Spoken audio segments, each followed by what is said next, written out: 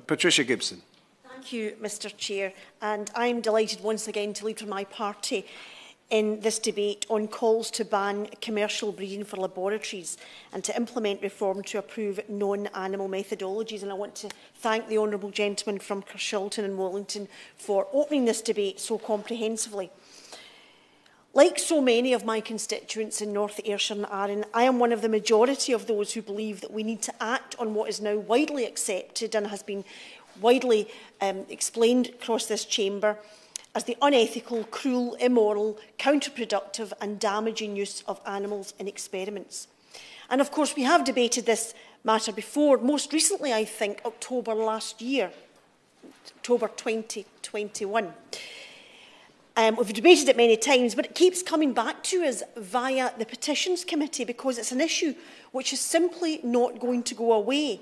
And the huge numbers who repeatedly sign these petitions about this matter ensures that it will keep coming back for debate unless and until common sense prevails, until science prevails, which inevitably it must. But we need that to happen as soon as possible for a whole range of reasons, much of which we've heard today. But before I go on further, Mr Chair, I want to thank all the organisations which have provided such excellent briefings for today's debate, such as the Betsy Beagle Ambassador for the Life on Earth campaign, FRAME, the Fund for the Replacement of Animals in Medical Experiments, the RSPCA and PETA, the People for Ethical Treatment of Animals Foundation, and a whole range of other organisations who have campaigned for decades on this issue. It is the case that animal experiments fail the search for human treatment and cures. Indeed, penicillin stayed on the shelf for over a decade because the rabbits that great Scot Alexander Fleming tested it on led him to believe that it would be ineffective in humans.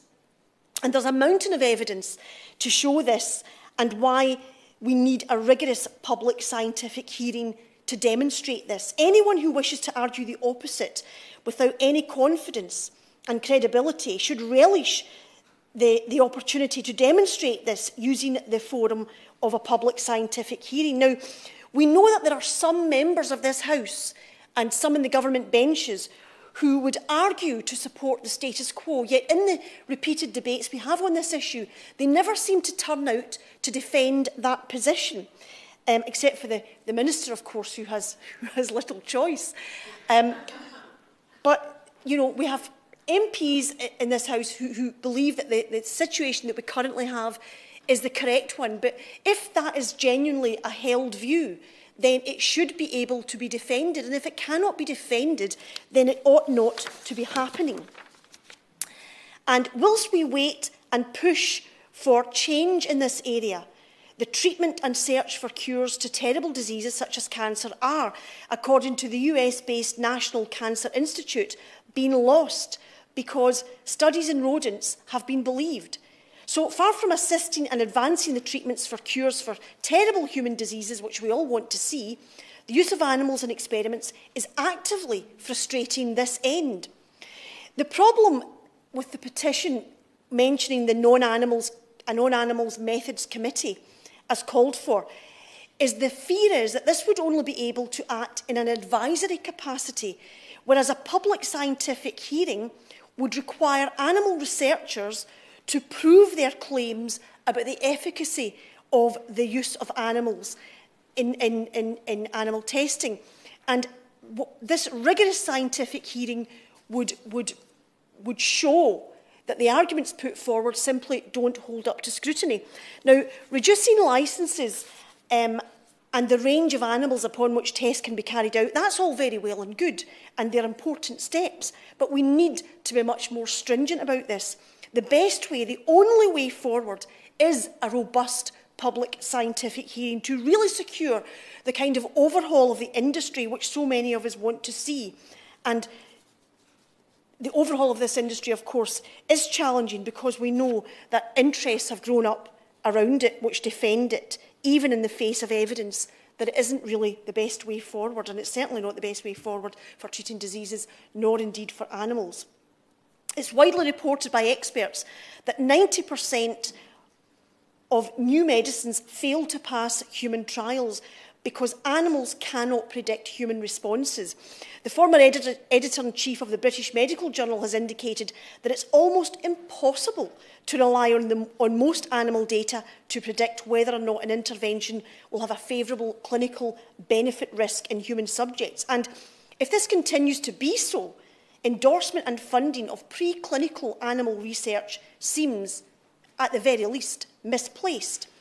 And this would very much chime with the conclusions of Dr. Richard Klausner, who was referenced by my honourable friend, a director of the National Cancer Institute, that we have cured mice of cancer for decades, but it simply didn't work in humans. Therefore, we can see that in the world of science and the pharmaceutical industry itself, it is openly acknowledged that animal models on drug development simply don't work. But we should have cause for optimism, Mr. Chair, because on the 4th of January, the current Prime Minister delivered a speech. And in that speech, he set out his priorities for 2023, and he declared, and I quote, "I want to make this country a beacon of science." Now, the UK is, of course, comprised of 4 nations, so I will generously assume, when the Prime Minister said that, he meant to say the UK and not this country. But putting that aside, I look forward to his government following good on that commitment, following the science on this issue, taking note and acting upon the significant body of science which tells us that animal experiments are not helpful and, worse, can even be obstructive as we seek to treat and cure a whole range of human diseases. And it's worth recalling the remarks of Dr. Lindsay Marshall, the UK's biomedical science advisor for the Humane Society International, who said, and I quote, "The UK cannot expect to have world-leading science innovation whilst we rely on failing animal-based research methods that are rooted in the past. Animal models are really bad at telling us what will happen in a human body." And went on to say, sometimes this is dangerously misleading.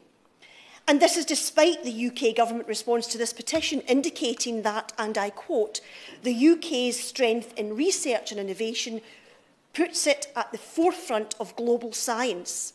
The government is committed to supporting this science base." So if we're following the science, there really shouldn't be a problem here after we have a robust scientific public scientific hearing. Now, there has been much excitement amongst campaigners recently when President Biden signed into law the Food and Drugs Administration Modernisation Act, which removed the mandatory requirement that US-based animal tests are used in human drug development. This is a hugely significant step forward, but animal data can still be used if those developing drugs choose to use them. There is no way round the fact that a public scientific hearing would be enormously helpful and useful as a global reference point for drug development. The 1986 Animal Scientific Procedures Act and its 3 Rs, replacement, reduction and refinement, established in 1959 for humane experimental techniques on animals, is a concept developed decades ago to benefit individual experimental design, not to address the need to understand and develop treatments for many human diseases. A 3 Rs policy, as we've heard from a number of people around this chamber, is not fit for the purpose of advancing scientific progress through a shift to innovation without using animals. There is a significant body of scientific thought which believes there is urgent and pressing need to modernise UK research to keep pace with advancements. So far from the Prime Minister talking about being a world leader, we need to modernise in order to be so. This requires redirecting resources from unreliable experiments on animals and shifting a focus more fully on superior non-animal methods which will benefit humans and, of course, animals as well, and indeed the world of science. Otherwise, both animals and patients who are looking and waiting for treatment to terrible diseases will continue to be failed by outdated methods. Is this really compatible? Could anybody argue if this picture is really compatible with the Prime Minister's vision of the UK becoming a beacon of science? This government has accepted that animals are sentient beings, and that is enshrined in law. However, it's a source of deep frustration, disappointment, concern, and even anger that this recognition of sentience does not appear to extend to animals in laboratories, which are subject to painful, cruel, and distressing procedures which are not necessary, following which the vast majority are killed. The recognition of sentience must be extended to all animals in the Welfare Act and the Animal Sentience Bill, so they can be protected by the unnecessary suffering clause. The experiments to which animals are subjected are not crucial for the development of any new human medicines, so we are often told. On the contrary, these experiments are failing the search for human treatments and cures, which is shown by unequivocal evidence and widely reported in the peer-reviewed medical literature. We've heard today that the regulatory requirement that animals be used in tests before proceeding to human trials was first established in 1946 in the Nuremberg Code. Since then, science has outdated 77 years.